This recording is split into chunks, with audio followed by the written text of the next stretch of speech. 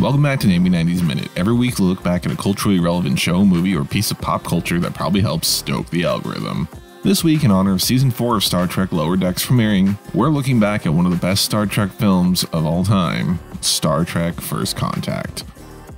Star Trek First Contact is a 1996 science fiction film directed by William T. Riker from Star Trek The Next Generation, starring the Star Trek The Next Generation cast like Professor Xavier, the director of this movie, the scientist that clearly died in Independence Day but is alive in Independence Day Resurgence, Reading Rainbow, as well as Mariah Stokes from Luke Cage as Picard's love interest because why give Beverly something to do, the farmer from Babe, the Talking Pig movie as Zefram Cochrane, the founder of warp drive technology, and Damien Dark from the Arrowverse as Lieutenant Redshirt Hawk. Watch out for him on the deflector dish. The story starts in 2373 with the new USS Enterprise NCC-1701E, a Sovereign-class starship that replaced the Enterprise D, which they crashed on a planet in the last film, when the Borg attacked Earth. Since Picard has a history with the Borg, he was assimilated back in the Season 3 finale of TNG and rescued in the Season 4 premiere, the Admiralty has the Enterprise sit on the sidelines, doing science research, but they get a bunch of distress calls, so they decide to hell with orders and then race back to Earth to defend it with the rest of the fleet. They rescue Worf from the USS Defiant, his ship he commands on the show Deep Space Nine occasionally, and Picard takes control of the fleet, leading the Federation to a near victory, but a Borg sphere ejects from the Borg cube and travels back to the past to destroy Earth, but the Enterprise E follows it back and stops it before they do too much damage. The Borg managed to destroy a part of the test site for the first warp vehicle back in 2063, so the crew disguise themselves and beam down to Earth to help them fix the vehicles so they can still make first contact with the Vulcans when the Vulcans happen to be doing a survey in the area the next day. One of the humans from the past gets beamed up to the ship because she's hurt or something, and half the main crew goes back to the ship while the other half stays to help Zefram Cochrane get the Phoenix fixed and ready to fly. But he turns out to be a drunk looking to get rich, not the savior the history books describe him as. Back on the Enterprise, some Borg have beamed onto the lower decks of the ship and started taking over with the Borg Queen. The Borg capture Data, Picard meets Lily, the human beamed up earlier, and they then take on the Borg while trying to meet back up with the crew. Picard is forced to try and blow up the Enterprise again, but before they can do it, Data and the Borg Queen get Picard to meet them in engineering. Meanwhile, Cochrane is doing his first warp test flight in the Phoenix with the help of Riker and LaForge. Back in main engineering, Data is revealed to be getting skin from the Borg Queen, but he betrays her and helps Picard kill her, saving the day. Finally, back on Earth, the crew celebrate the first warp flight and then see the Vulcans make first contact.